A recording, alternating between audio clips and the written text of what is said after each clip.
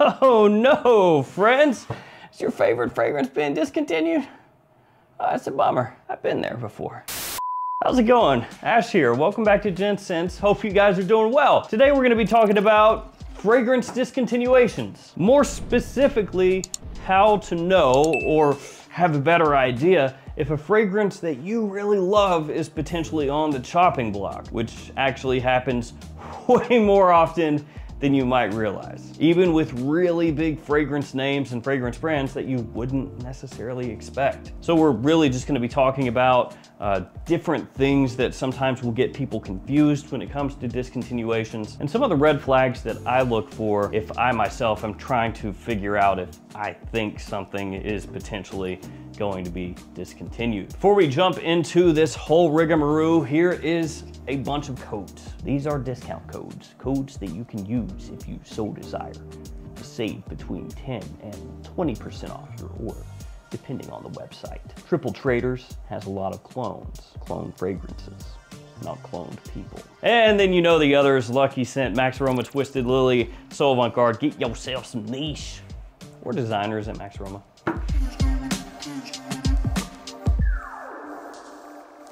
So let's start breaking this down. The reason that I decided to do this video is actually because I was searching up cool water parfum. I was looking to see if it was available anywhere because I have noticed here recently that it's been less available. And it brought up a thread, is cool water parfum discontinued? And the general consensus there was, yeah, absolutely. And this is one of the things that I'll talk about more as we go, but these discontinuations will sneak up on you, and before you know it, it's gone. The fragrance is gone. So cool water parfum, you may be like, didn't that just come out? Yeah, it came out in 2021, and here we are 2 years later, and apparently, which do I need to bring up?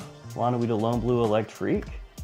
Yeah, maybe we'll bring that up as we go. But anyway, the first thing that you always need to keep in mind when it comes to fragrances, always, is that just because something is popular in the fragrance community, or on Fragrantica, or on YouTube, or TikTok, or wherever, just because a fragrance is popular in the fragrance sphere does not mean that it's actually popular in real life. So what does that mean? Well, a fragrance can get all the hype in the world on social media platforms, on fragrance communities, online, on different forums. None of that matters if the fragrance is not selling in retail stores and selling well. And by that same token, selling well at discounters is not the same thing as selling well at retail stores and on retail websites. People get this confused all the time. And I'm talking about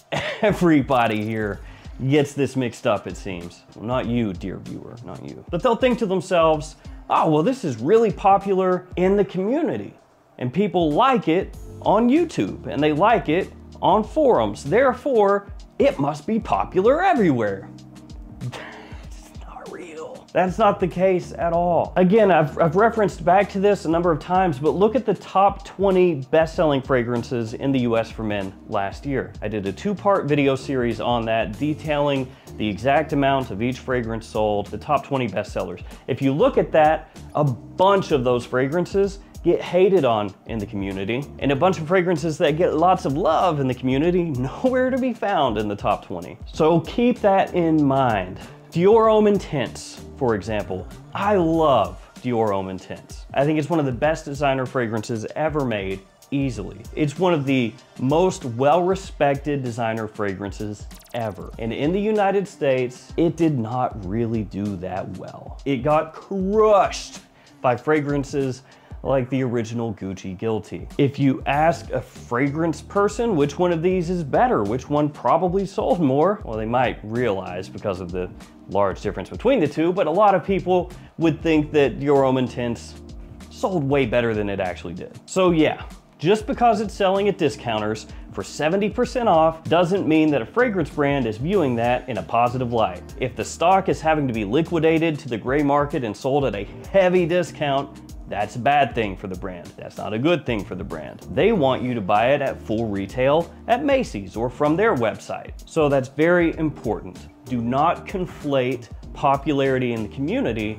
with how well it's actually doing. Because I have seen countless times over and over and over and over the years, since well before I started a YouTube channel, people saying it's not possible that this fragrance is discontinued because this is their #1 most popular fragrance. Lo and behold, it's not their most popular fragrance. It's actually underperforming. And then it does get discontinued. And then what happens is all the people who were loudly screaming, it's impossible for it to be discontinued, when everyone realizes, oh, it's discontinued, those people do this. They just pull a Homer Simpson, they back into the hedge, and they pretend they never said any of that stuff. So yeah, you gotta think for yourself here. Moving on, brands will not announce a discontinuation 99 times out of 100. So if you're sitting there waiting for them to release some kind of statement saying, hey, we did in fact discontinue that fragrance, you're gonna be waiting a while because they don't do that. They will generally just let the fragrance quietly fade away and then they'll pretend that it never existed. They essentially ghost you is what happens. And as well, emailing or calling a brand's customer service and asking, hey, has this fragrance been discontinued, is not really typically gonna get you all that much information. I know everybody will do that. They'll be like, I'm on top of it, guys. I'm sending an email. You're sending an email to their low-level customer service. Like, do you think the CEO is gonna get that and be like, whoa, Joe Blow 246 wants to know if we discontinued this fragrance? I gotta let them know. Truth be told, most of these brands, when you ride them and you ask them, hey, has this been discontinued? They'll just ignore you. I know that sucks, but it is what it is. Most of the time, they frankly don't care. So the issue here is even if you get a response from a low-level customer service rep, and no offense to them, they're out there grinding, but you email them or call them, they're not the decision makers. They may or may not know what's going on with some random fragrance, which is part of a huge portfolio of their overall business. They may not know it's been discontinued, you know? They're gonna send you a form email one way or the other. Now, to be fair, sometimes you do get a response from a customer service rep and it seems like they know at least kind of what's going on. Again, it's gonna be a form email, but most of the time it's kind of spinning tires. You know, you send an email, you call them, they don't really know. So while you can use that as like part of the overall case that you're building of could a fragrance be discontinued or not, it's not the end all be all. I have seen in the past where they've said, hey, this fragrance is not discontinued, you're good. And then like 2 months later, it's literally nowhere. You can't find it anywhere. What happened to it was good, customer service rep. So again, I know that that's like what everyone thinks is you just send an email, you're gravy.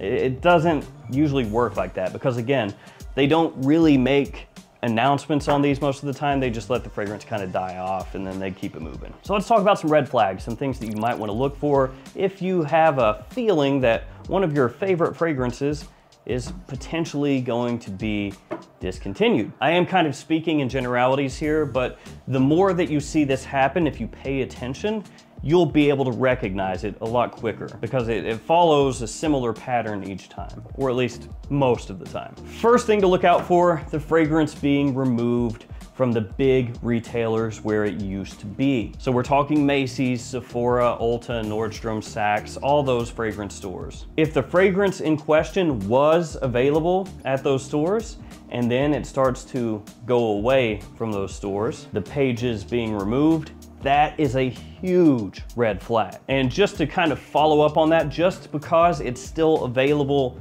on some shelves at some of those stores does not mean that the fragrance is all good, because they will sell through the stock that they have. They're not just gonna trash every bottle and take a loss. So if the fragrance is discontinued and it's removed from all those websites, but Macy's still has a bunch of those fragrance bottles on store shelves, they're gonna sell those first. Once they sell all of them, they're not gonna be able to be replenished because the fragrance is discontinued, and that's when you start to see it disappear from shelves as well. So typically it's gonna disappear first from the websites. And the more you think about it, that's kind of common sense, right? If it's being removed from those really big retailers where, trust me, these brands, they want to be moving those bottles, and that's the best place to move them. I can say that from experience with my fragrances being sold at Perfumania and the Fragrance Outlet, which those stores are not on par with like the power that a Macy's or Sephora has. I move like I don't even know, 20 times, 30 times, 40 times the fragrances in stores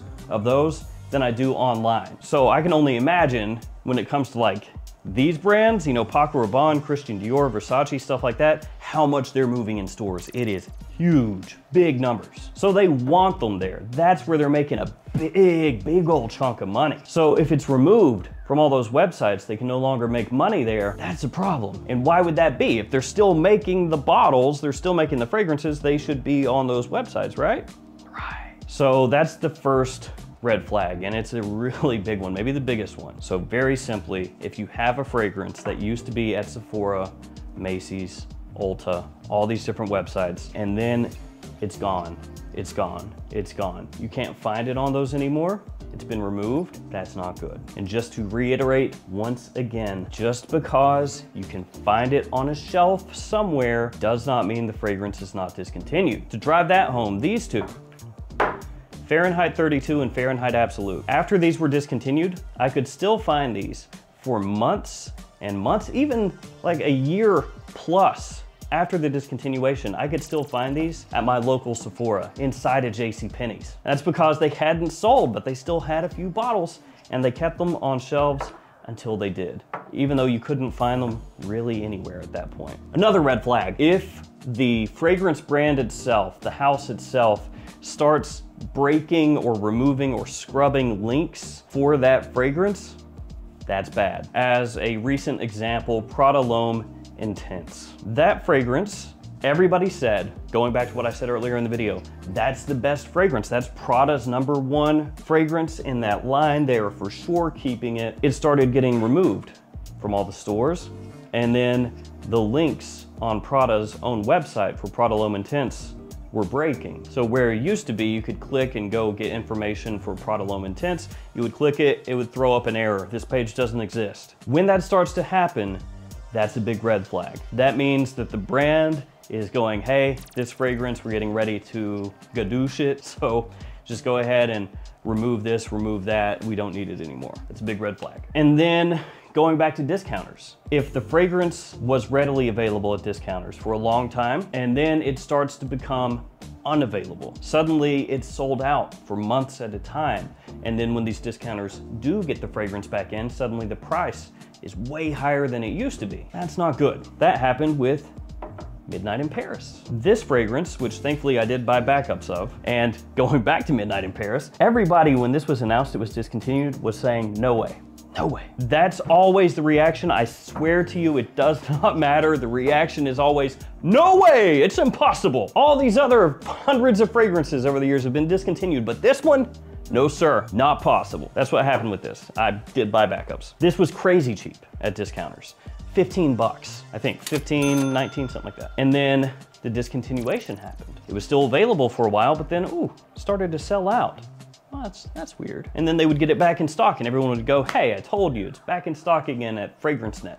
It's not discontinued, but now the price is $35. Huh, that's weird. And then this kind of repeated a little bit, discontinued, I don't know, sold out, not here, back, a little bit more expensive, and then eventually sold out, gone. Once the stock is gone, the stock is gone. They're not making any more. So always keep that in mind. When you hear about a discontinuation and all the red flags are pointing toward, yeah, it's probably discontinued, you will always have people who tell you, nope, not possible, never gonna be discontinued, everything is good here. Don't bother to look here, there, or anywhere, it's all good. And they'll point to, it's at this discounter. How could it be for sale at Fragrance Buy if it was discontinued? It's not possible. How could it be on my local shelf over here at Macy's? It's not possible, it's right there. And it may very well take months after a discontinuation, many months. It could take a year or more before that stock really starts to dwindle down. But if it is discontinued, that stock will dwindle down. And when it gets to the point where it's completely gone and every last person realizes, oh, it is discontinued, at that point, guess what? Every last person realizes, oh, it's discontinued, and the price is gonna go whoop. So for me, if it's a fragrance I don't really care about, it's whatever. I mean, fragrances come and go all the time. But if it's something that I really like and all the writing is on the wall, even if there are people saying, no, don't worry about it, I like to err on the side of caution again.